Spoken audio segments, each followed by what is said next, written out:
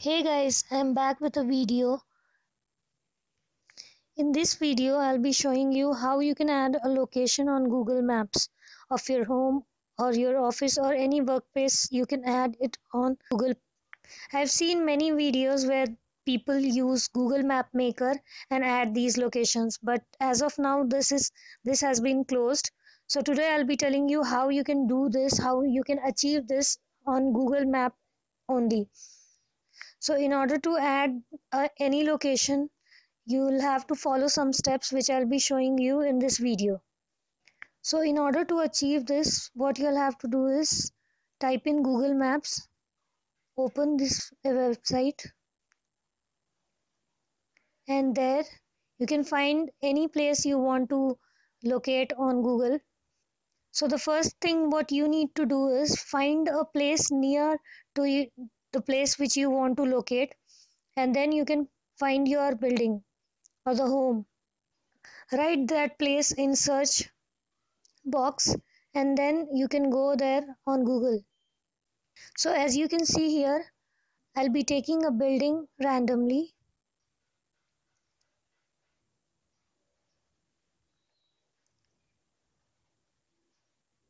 So to locate a place properly, you can change the view to satellite view. After changing to this view, you can properly locate your place and then add your location or place which you want to add it on Google. So the next step would be you'll have to click on the three horizontal bars, and this is what you can see here. The options will be like this, and there you'll be able to find add a missing place, which is a hyperlink. There you have to click, then you'll get these options. So you have to drag the position on whatever place you want to locate like this, and there you can place the name, write the name in the name box. Here I am writing ABC randomly. Then the category, there will be several categories provided like home, restaurant, bank, ATMs, corporate office, hotel.